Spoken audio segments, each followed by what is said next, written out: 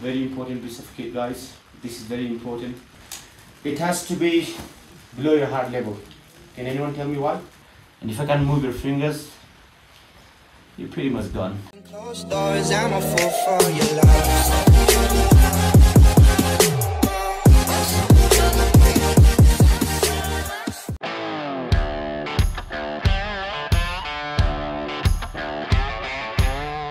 So what I do is, guys, you know, I don't carry 3 different bottles.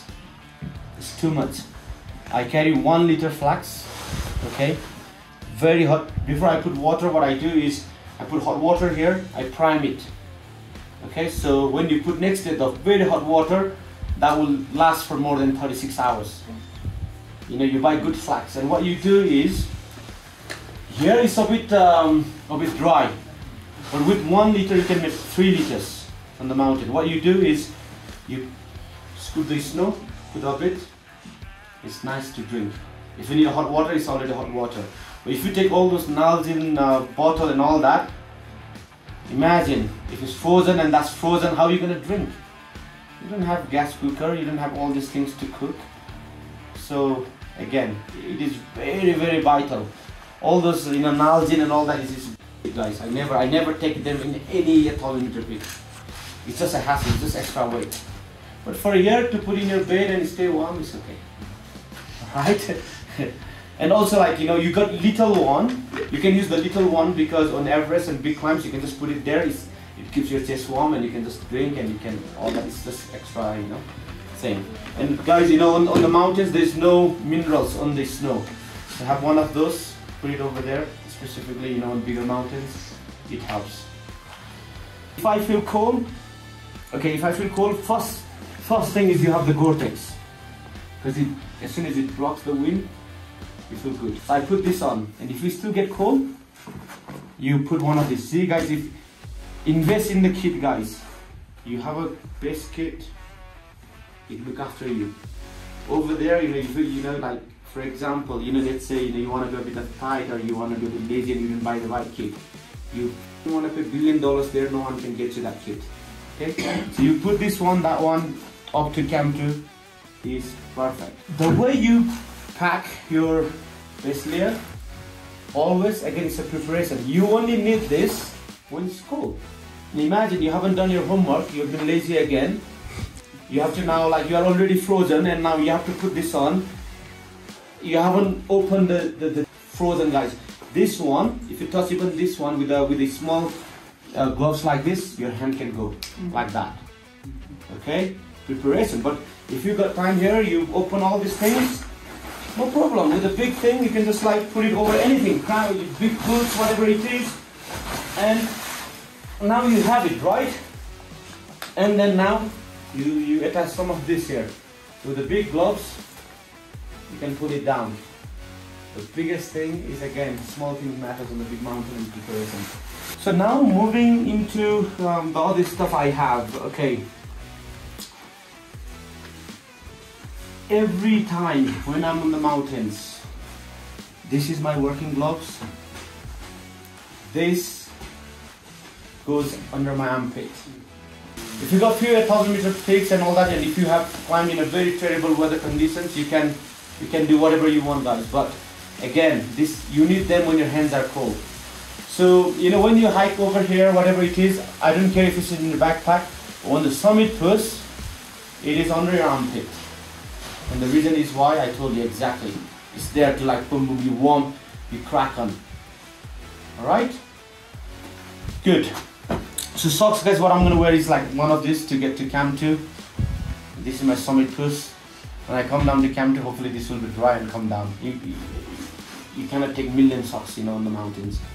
So what I wear on the summit is I wear my what we call is thermal, like one of these polar trek. Guys, this is very good design.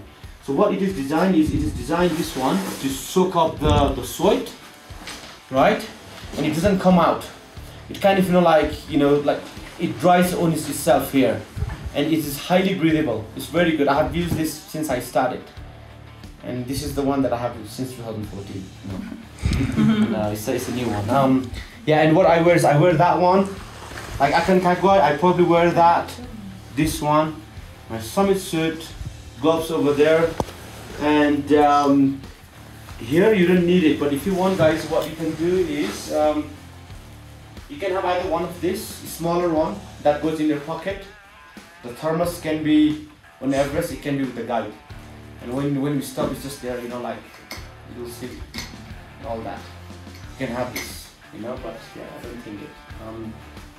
So, and what I do is I always carry these two pair of, you know, glasses. One glasses and the goggles. The glasses always stay in my pocket. If somehow, you know, like so the goggles always stay in my pocket. Depending on the weather, one of them will be in my pocket, so it's warm.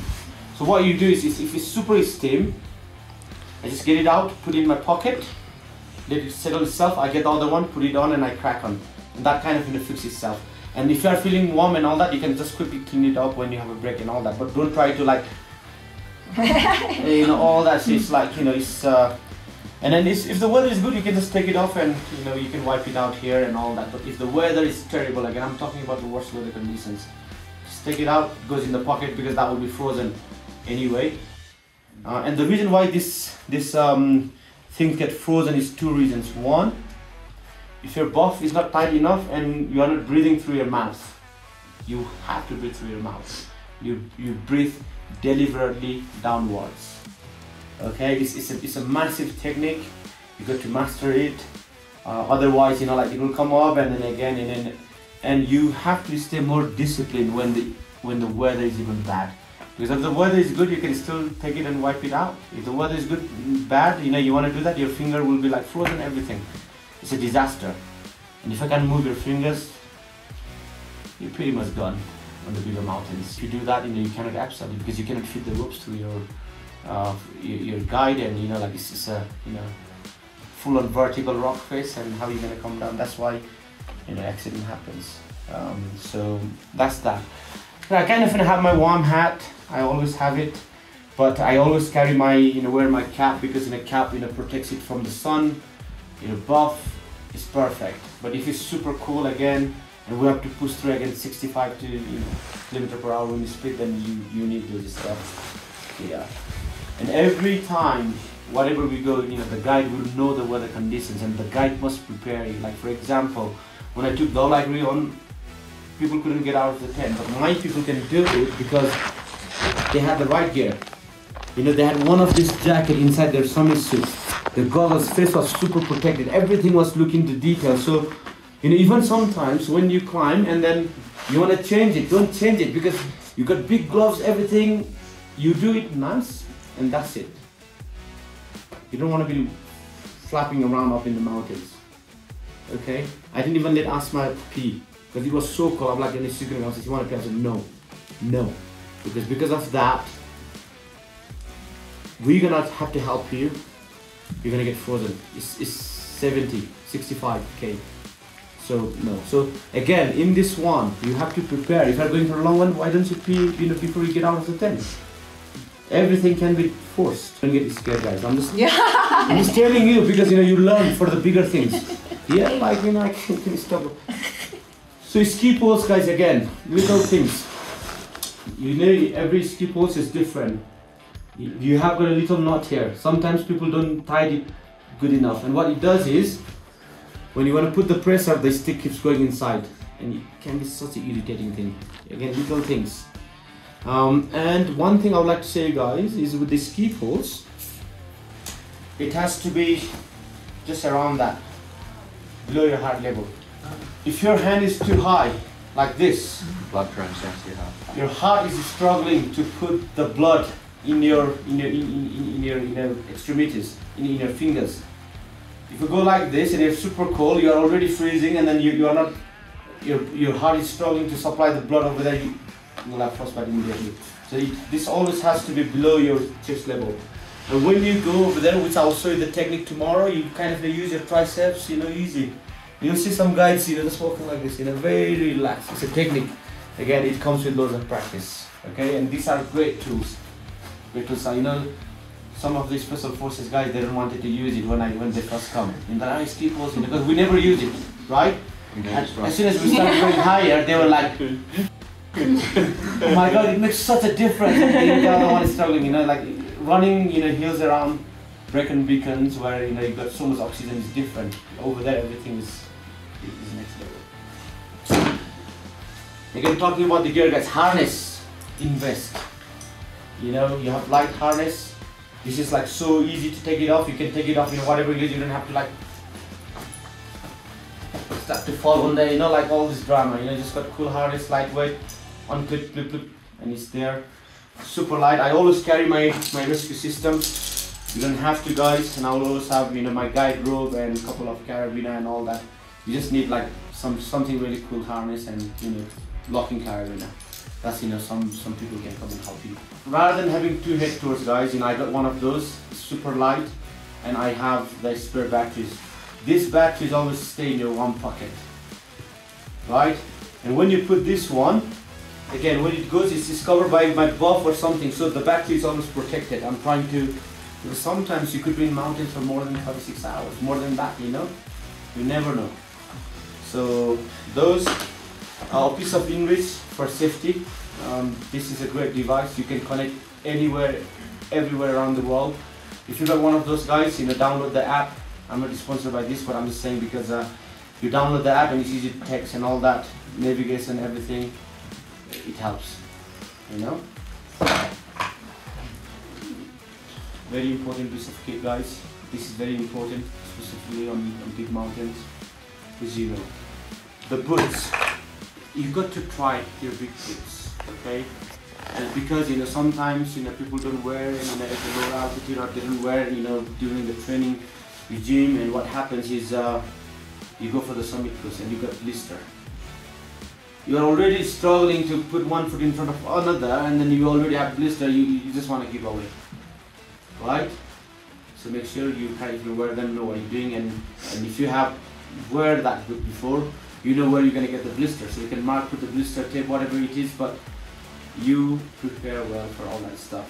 Again, crampon, guys, I know you all have different type of crampon. This is a bit too technical, but I advise you to get one of those because, again, it's simple fit. Here, take times to fit your crampons in your boot. Whenever you fit the crampons, look, this is very easy, like it just goes over there. 2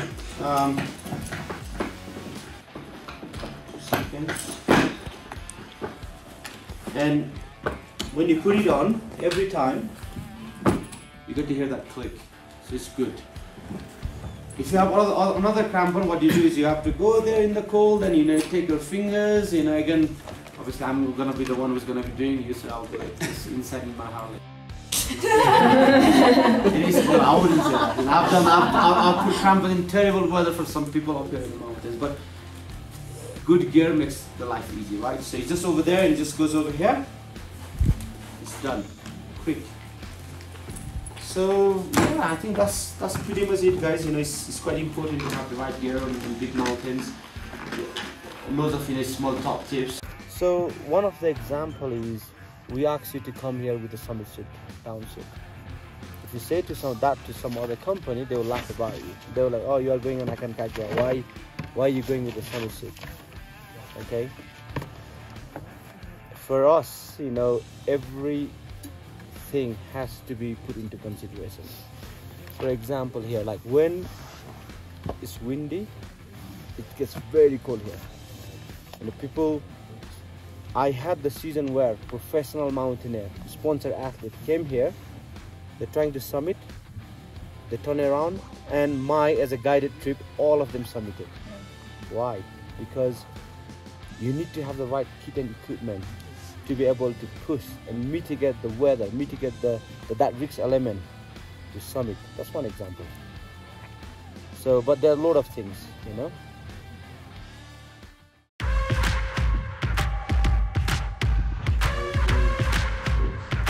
No, you need to wear that and this one. Yeah.